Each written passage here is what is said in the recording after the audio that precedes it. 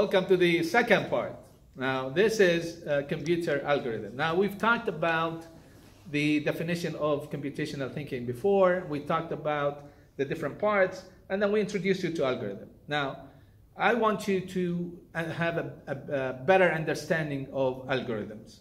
So we're going to dive a little bit deeper into algorithm, giving you more examples of it in order to make that transition of solving the problem and making it into a computer program easier, okay? So now they have different learning outcome for this video. The first one is applying appropriate sequence and iteration to develop an algorithm. The second learning outcome is about developing an algorithm to draw various objects. Okay, and we'll start with the first example. I'm going to give you different examples first, and then we'll actually formulate a better definition of what is an algorithm.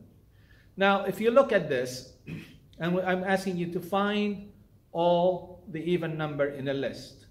Now, we have about what, 10 numbers here. If you look at it and says, okay, that's easy. 6 is even, 2 is even, 8 is even, 10 is even, 2 is even again, and 4. But what if you have thousands of numbers? And what if you have, could be millions of numbers? And then if I ask you to do it yourself, it'll be a big problem. So how can we come up with a better way of solving it? Now, if we want to apply this process of decomposition, abstraction, pattern recognition, and algorithm for it, we can examine these for a minute. And I can say, okay, there is a pattern. A pattern, for example, all even numbers are divisible by 2. And then the remainder is 0. Okay, that's can help me with my solution. The second thing about it is that I have a list of numbers. And this list of numbers, they have odds and even and odd. I don't need to worry about the odd numbers. So what I can do, for example, my algorithm becomes for every number in the list. Notice I didn't say for 10 numbers, for 15 numbers, for every number in the list. And that is, you'll see this pattern over and over and over again. Okay, anytime you're dealing with list, the number of elements in that list may not be known. So you need to look at all the elements in that list. What should I do? First, if it's an even number, we notice that the pattern was, okay, if it's an even number, if you divide it by 2, I need to divide it by 2 and check if the remainder is 0. If the remainder is 0, then what? It is even. Done. Else, I can just ignore that number and go to the next number. So notice my algorithm becomes go through every element in the list, check, divide by 2. There is actually in computers, there is this could be done in one process. Divide by number by 2 and get the remainder. Check if it is 0, and then what? If it is 0, it's an even number. Else, ignore it, and then go to the next number until all the numbers in the list is finished. All right? So that is one example. Another example, now this is a little bit more challenging than the first one. I'm going to let you think about this for a minute. I'm giving you a list of numbers, and I want you to actually find the maximum number in this list. How would you do this? How would you actually do it yourself? It's not a trivial problem, but usually what do you do in your head? I mean, these numbers are what? They're simple. You can maybe one look at it, you can determine the maximum. But what if you have, again, thousands of numbers? Can you do it in your head? Not easily, right? So you need to come up with a solution and tell your computer to do it for you. Now, of course, there are already programs that do that for you, but these are just examples to help you understand what is an algorithm is about. Okay, so if I do that, if I look at this, usually in your head, what you do, if you want to go from one number to another number, you look, the first number may be 1, okay, I haven't seen any other number. Think about this to the computer. This is what the computer is seeing. I'm dealing with one number at a time, right? I saw 1. Okay, 1 is my maximum now. Okay, then I go to the next number. Now, 3 is my maximum now. Compare it to 1. So the algorithm becomes is that you take we define some bucket, we call it maximum number, okay, some place to hold this value, okay, we call it maximum number. Now I start with 0, I'm assuming this all positive numbers, I'm starting with 0, and then I go through the list. If I say, did I see a number greater than the 0 that I have? If I have, then make that maximum number that I have the new number that I saw, all right? So it was 0, I saw 1, then 1 becomes my maximum. Go next to the next number. I saw 3. Now 3 is more than 1 that I had already before, so maximum number becomes 3. And then you go through this process until the end. Again, this is a trivial way to solve it. It's called a linear search, but it's give you an understanding how to think about algorithms, all right? So the algorithm becomes, you start with a 0, with a number, we make it 0. You go through the next, the numbers through the list. You look at the first number. Is the first number greater than the one that I have already? If it is yes, assign it to the new number, maximum number that I found. Go to the next number, go to the next number, and then you repeat that process. When you're done, when you finished all the numbers in the list, then what do you have? You have your maximum number already found, all right? So that is called, finding a maximum number. And again, we looked at how to find an algorithm to solve it. Another example here we have is finding even numbers, okay? Or listing even numbers, not finding even numbers. What I want to do is that somebody telling me, I want you to list all the even number from 1 to 1,000, or from 0 to 1,000. How would you do it? Again, if you look at the pattern here, it's pretty easy. What is the pattern? 2, you start with 2, the next number is 4, the next number is 6. So notice, what are you doing? You're adding 2 to the previous number. So you start with an even number 2, for example, and you add 2 to it. Okay, in this case, we started from 0, but 0, debatable, is it even or odd? But you start with 0 and you add 2 to it, it becomes 2, and so forth.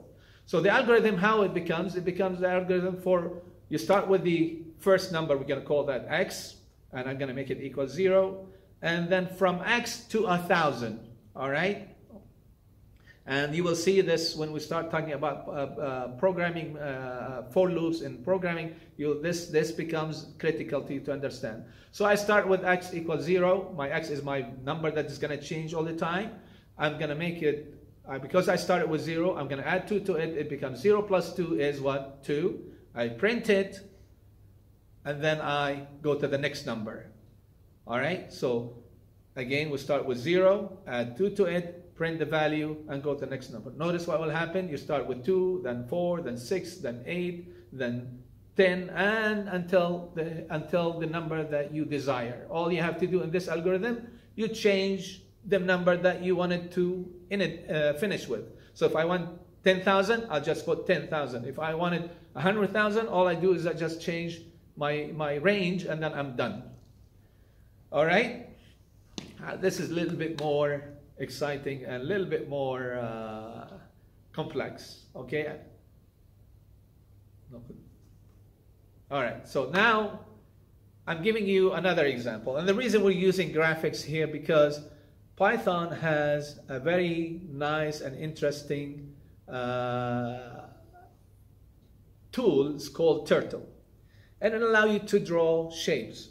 What we are trying to do in this course, we are actually trying to help you understand the Python programming language using a fun tool called Turtle. All right? So if I giving you a problem and it says, please draw the following figure. Well, at the beginning, you will be, if you haven't been exposed to graphics, then you'll find this very difficult, and you might say, no way, I'm giving up, I'm not going to do it. But hopefully, after this video, you will actually do a lot more interesting shapes than this. All right. So now, if I look at this problem, I can maybe use decomposition. How do I do decomposition here? Notice that this shapes is made up of different squares. All right. So that's my decomposition becomes only I have to know how to draw a square. And after I know how to draw a square, I need to know to draw many squares. All right? So if I draw many squares, that would be better. In addition to that, the solution looks like that maybe every time I draw a square, I need to turn it a little bit. So if you draw a square, turn it a little bit, draw another square, and repeat this however many times you wanted to do it, then your problem is solved. Okay, so that is what we're going to focus on in this part. So what is the algorithm in computer term? Now we're getting a little bit more serious here.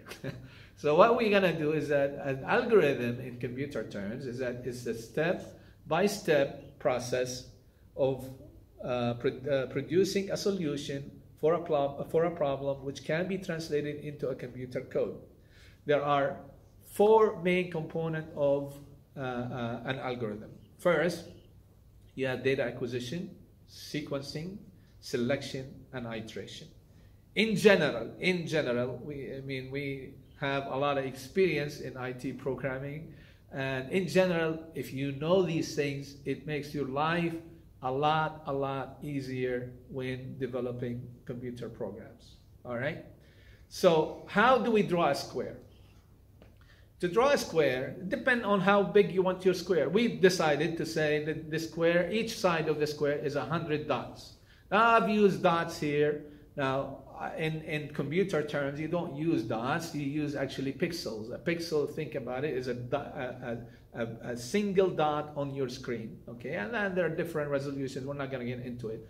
Then you draw a line, and then you turn 90 degrees up, and then you draw another line, and then again you move 90 degrees, and then you draw another line, and then you move 90 degrees, and then you draw another line, and then you're done. All right? So that is how you draw a square. Notice drawing the square we decompose even drawing the square into smaller problems, which is what? Draw a line, turn a degree. Draw a line, turn a degree, 90 degrees, and you do it 4 times. See that repetition? You repeat it again. So we have already a repetition here. You repeat it 4 times, and you got your square. All right? So now, if we want to solve this problem, I know how to draw a square. So if I want to draw 100 boxes, I say from 1 to the number of boxes, draw a box, change the angle, and go to the next box. All right, so that is how we come up with algorithms. Again, algorithms are it's a huge area of study. It's not you're not going to be an expert in coming up with an algorithm on the first day. The key to it: practice, practice, practice, practice. The more solutions, the more practice you have in this area, your brain start functioning in that manner, and then you start to develop, I don't want to say computer program, develop solutions to your problem a lot easier. All right? So what we're going to do next, we want you to write an algorithm to draw the following objects. Now, these a little bit more challenging than drawing a box. But if you look at the car, I'm going to give you a little bit of hints. If you look at the car, first of all, what should you do to draw a car like that? Think about it. What you can do is that you can actually decompose the problem into what? Several problems, right? What kind of problems? For example, draw the wheels. Wheels looks easy, right? I started with wheels. How are the wheels? The wheels are circles, right? Maybe I could draw a circle. Now, the doors and the shape and the body looks like a lot more lines and rectangles, right? So maybe you can, my suggestion to you, take this and start putting dimension on it. Dimensions like how long you want the door, how long you want the body, how long you want, so put measurements on it, and it becomes easy. Same thing with the computer program. The computer is actually easier, right? Why is it easier? I don't have those a lot of angled lines, right? Angled lines you have to, maybe there's angles that you have to calculate, right? But in this case, it's more like squares. Okay, it's all squares. So again, this one might be easier. Think about it from the examples that we gave you and see if it helps you. or anything else that you wanted to do. Now, I hope you find this exciting. My advice to you, as you're new students to this, don't be afraid. Do it, because all you have to do really to gain confidence is that we're trying to give you this knowledge in a simplified manner and step-by-step approach. Hopefully it will help you become familiar, at least have enough confidence to continue with this course. I will see you in the next video.